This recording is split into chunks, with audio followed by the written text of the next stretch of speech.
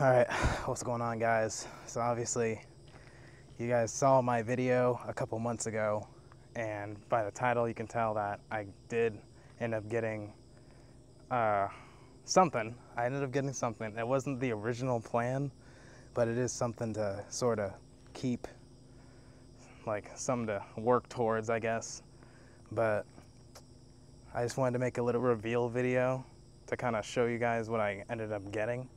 And a lot of you guys might not be too happy about it, I'm gonna be honest, but you know, it's not really gonna change how like my upload style is.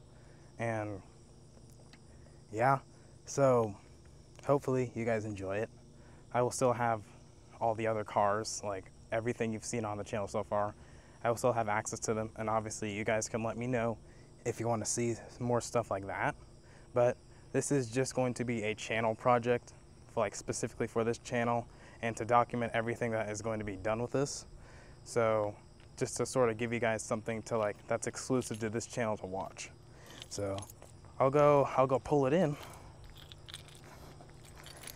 Let's see if you guys can tell what it is by the sound, because it does have a very distinct sound.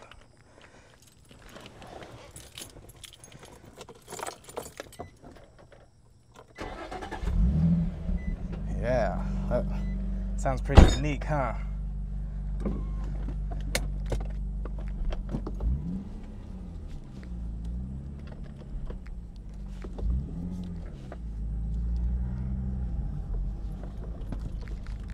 Oh yeah, here it is.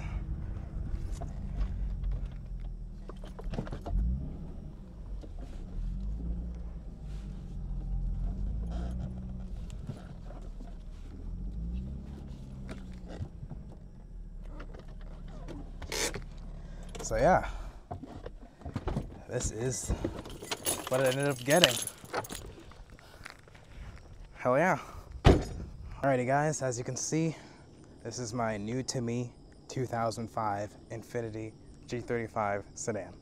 It is a rev up, it's 300 horsepower, you know, VQ35DE, not an HR. And this is the car I chose to be the channel project. So obviously the original plan, you guys don't know this, but my original plan was to get another 2006 Lexus IS250, but a manual. And I wanted to supercharge it and just document all the work that I was going to do to that car. But after more research, I found that was going to be horrendously expensive, especially compared to something like this, where it would cost at least $6,000 to get the same performance that this offers stock. So I decided to go the more efficient route. These cars are also a lot easier to wrench on, just in general. So that's another reason why I chose this over the IS250. I also got a very good deal on this. Obviously, you guys know the sedans are pretty desirable cars, especially with the 6-speed manual. A lot of them are beat on. A lot of them have a lot of engine issues, especially the rev ups. But thankfully, this one checked all the boxes. It doesn't burn oil. It is actually really like it's been reliable, even though I've only had it for like just over 2 weeks. But yeah, I mean, this thing has been perfect so far, and I'm looking forward to documenting all the work I've done to it, or I'm going to do with it. Obviously, I didn't want to start putting any work into it until I made this reveal video. But obviously, you can see it's not perfect, you know, some misalignment on the fender. I got some damage right here. And, I mean, well, this right now is like, this is literally not even like stuck on at all. But mechanically, it runs perfectly. And I am excited to see what tales this brings to the channel. So I can show you guys a bit around it. And you know, yeah. Alrighty guys, let's show you under the hood. See what this thing's packing. So, like I previously stated, it is the VQ35DE. Obviously you can see the dual camshaft, whatever the fuck they're called, the VVT solenoids. So that means it is a rev up, it is a real rev up. That is how you can tell. Obviously, the normal standard DE has VVTi on the intake cam, but this one has intake and exhaust cams. That's how you can tell if it's a real rev up. Anyone who says they have a rev up and they only have one cam VVT solenoid, they're lying. So we got this polished and painted plenum, you know, this fucking retarded plastic intake high flow thing. I don't think it does anything. It's horrendously expensive. Thankfully it came with the car. There was a ridiculous vacuum leak when I first bought it. Like, it literally, the little reducer had a hole in it, and it was after the MAF. It was right here. So it would have like the most astronomical rev hang you've ever seen. So I can insert a clip of that.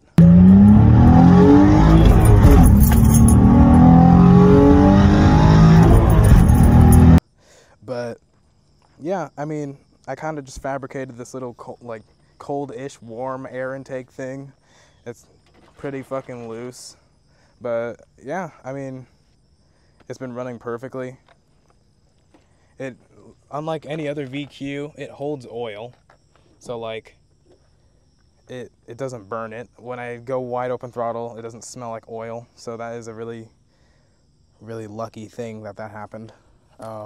Like, honestly, these engines, the rev up specifically, they get a bad rep. Like, there's hundreds and hundreds of videos of like saying to completely avoid this engine, and all I really have to say to that is just take care, just do maintenance on your car. Like, I don't know if people are expecting you to not do maintenance. Like, I don't know if people are just expecting you to beat on a VQ, but like, this is no less reliable than a standard VQ or an HR. So if anything, like, these are more reliable just because they're more reinforced. Like, they have a ladder design so that like on the like the crankshaft, wherever the engine block, they have a ladder design so that the rotation's more evenly distributed. Like, so if anything, these engines are more reinforced than the standard VQ. I mean, obviously they're more finicky because of the dual variable valve timing, but if you just take care of your cars, like, it's gonna be fine, and it's gonna last you a long time. Like, this thing has just under 180,000 miles on it. Still runs like, I mean, I've driven only one VQ, but still runs like a clock, you know? So yeah. Alrighty guys, so here's the side of the car. Again, I don't know if I stated, but I will be getting these wheels addressed. Like, the wheels are kind of hideous on the silver. It looks ridiculous. Don't worry, I 100% agree. But it's a sedan. I personally gravitate more towards the sedans than the coupes, just because these are more like, you can, if you have friends, you can actually like haul them around. Like, I've had 4 people in this car, and it's just a lot of fun. So yeah, but the overall look of it, I do prefer the looks of the sedans. Like, just, I know, like, you either like I don't think there's any in between with that. Like, you either like the sedans or you like the coupes, at least in my experience. But compared to like the 350Z, like, it's almost like, I've driven a 350Z. I've driven it hard. I've also driven it normally. This feels like a completely different car. I don't know if it's just because Infiniti tries to make it more like luxurious, but it really does feel more premium. Like, it feels like, I mean, obviously it has the CD00 transmission, CD009 transmission, so it's really hard to drive smoothly, at least, or maybe I just haven't spent a lot of time with it. But when you're actually like getting on it, it feels like a fucking 350Z. But if you're trying to drive it, it feels like a luxury car. It like on par of like a E93 series or an E92 or like a Lexus, you know? It feels that smooth. Like, even on the highway, like I just be driving with one finger, honestly. It's got hydraulic steering, so that's also kind of that BMW feel. But yeah, it's got the sunroof, and I can show you guys the interior.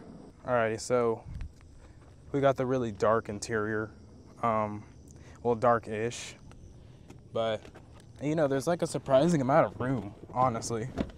Just like, it's a really comfortable place to be in. It's got the 6-speed manual.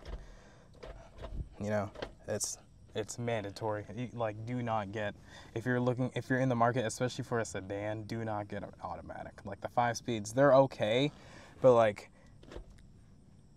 if you're buying an Infiniti to have as like a sports car, you're gonna be severely underwhelmed with the automatic. I'm just saying, like, banging gears in this thing is fantastic. Yeah, I mean, there's not really anything to go over here. It's got an aftermarket head unit. It's got like subs. It's wired for like a big ass subwoofer though, but I haven't like actually messed around with all that stuff. But it's got an analog clock if you're into that kind of thing. Manual e-brake, you know, all the good shit. I don't know, I can probably just move this. The rear, again, plenty of room, honestly.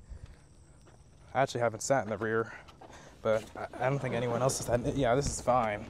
Like, a lot of headroom. I'm like 5'9", 5'10", but the headroom is actually substantial for like a Japanese luxury car, honestly. Like, I've sat in like ES350s, like I've sat in obviously an IS250, more like competing cars, and the headroom is like, you know, like, this is comfortable, honestly. Like, for real. You got like little storage cubbies. This looks like an ashtray, actually. I don't know, you know, Japanese cars were on some weird shit.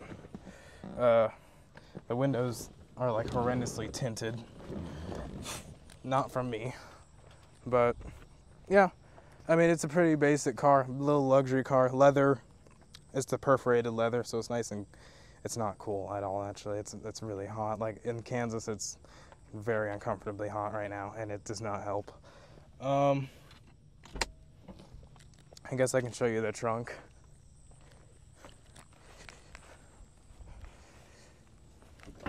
It's got the automatic release on the key. Pretty decent sized room. VQ's burn oil. Why do you have oil? Yeah, whatever, nigga. You know, just safe. It's better safe than sorry. Yeah, pretty decent amount of room. You know, you got the manual release for emergencies. Shit. It's got the spoiler, the very Nissan. Like, Nissan really wanted you to know that the spoiler works, or something like that. Like, they really emphasize that it provides some sort of downforce. But I mean, yeah, overall the car looks good. I can just do a quick little walk around. Yeah, I'm aware of the sun damage at the top, but that's an easy fix, especially for a silver car. But yeah, I mean, I really do like the looks of the sedans, and I'll give it a little rip for you guys soon. But it is a really good performing car, and it's pretty fuel efficient. You know, like 400 miles to the tank, which is not bad for a fucking thirsty ass VQ. But I mean, yeah, bro. Again, those wheels will be addressed. I might lower it, get some coils for it, do all the tasteful shit. But yeah.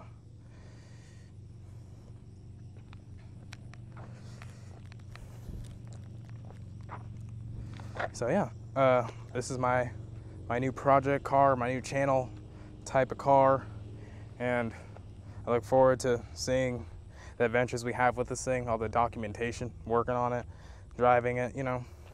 Hopefully you guys like it. If you guys don't like it, again, let me know, like, if you guys want to see anything specific. I know I was gone for a little bit, but I mean, I'm liking this. I think you guys might like it too. So yeah, let's go for a drive. I can show you what it can do. All right, guys, so we're just gonna go for a quick little drive. Like I said, it's the rev up, so the red line's like between 72 and 7,600 RPM. I don't know for sure. Honestly, can never really know. I'm pretty sure it's 76, but I mean, when I tried to bring it up to red line and it was way past 7.5, so I'm pretty sure it's 7,600. But yeah, we're just gonna see what this can do. A little joyride. Obviously, 6-speed manual. Nothing's really done to it except the intake.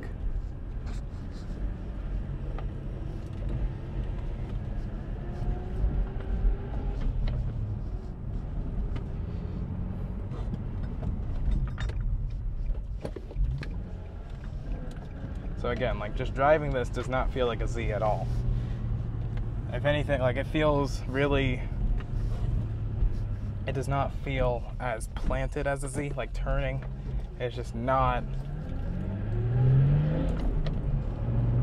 it just feels smoother. But when you actually like get at the limit, you know, it feels like a Z. It feels like a sports car, which is nice, which is why I want this. So I'll do a little something right here.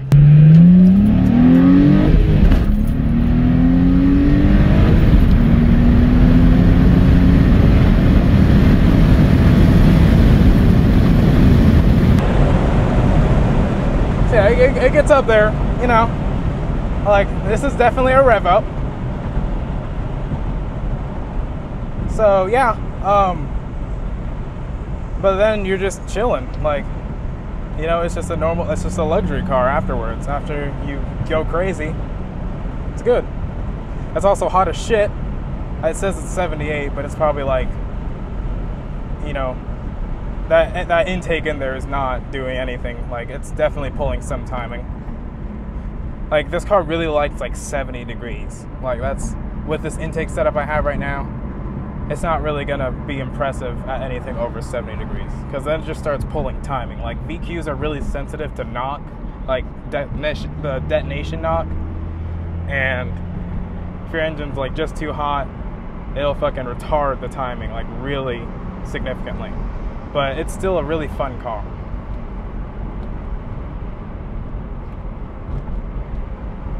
But yeah, I mean, I really do like driving this thing. I do like the car. My plans for it, honestly, are just to wrench on it, enjoy it. I never really had like a sports car, and this is kind of my chance to have it, and I just want to share it with all of you. My end goal is to have this car turbocharged. That is my end goal, and I want to do all of it. I don't want to use like any up rev. I don't want to use any mainstream tuning. I don't want to use any Z1. I want to do it all myself, because I kind of know how to tune already. I kind of know the basics. I just want to like really learn with this car. Just build it up, learn from it. That's really my end goal with this car. And I hope I can make it something really cool and document all of it.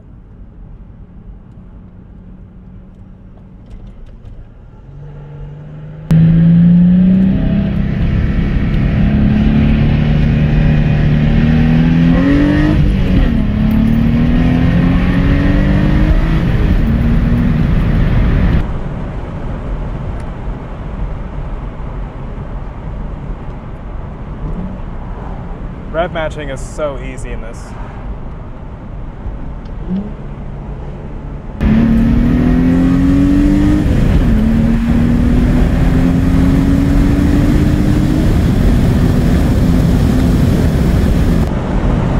Yeah, it gets up. It honestly does.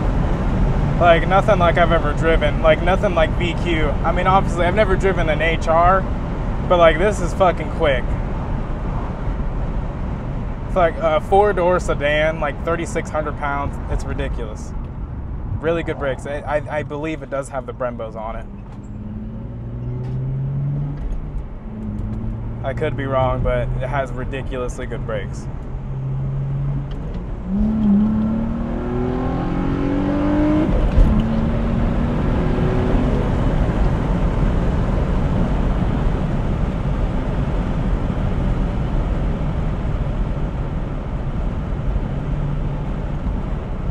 See if I can get a launch in.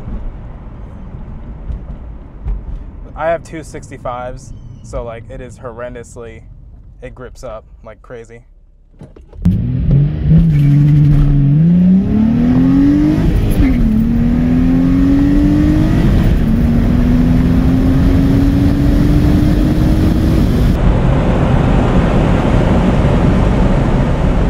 Yep, and look at the brakes.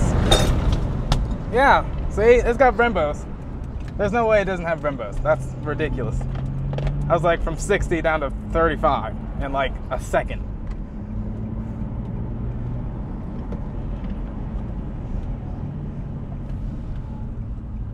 Okay. Hopefully you enjoyed the video. Like and subscribe if you want to see this thing or any other car. I have a lot of cars. I have access to a lot of cars. You guys just gotta let me know. The Solara is still here. The BMW is dormant. It's still here though. The TSX, you know, for some reason y'all want to see that. Still got it. What the fuck else is there? That's it, right? Yeah. The Lexus, I don't think y'all care about that shit, because y'all Lexus drivers are weird as hell, man. But yeah, if y'all want to see anything, let me know. I'll probably have a video coming out very soon, because I got a catch can, so I'm gonna be installing that and showing you guys how to properly do it, because the new catch, like the catch cans that they sell you are stupid, because they literally don't work how the car is designed. And why would you not do something that's designed to work with the car? But anyways, I'll get to that later. But yeah, anyways, like and subscribe. See y'all, bro. See y'all later, bro. You know what I'm saying? Yeah.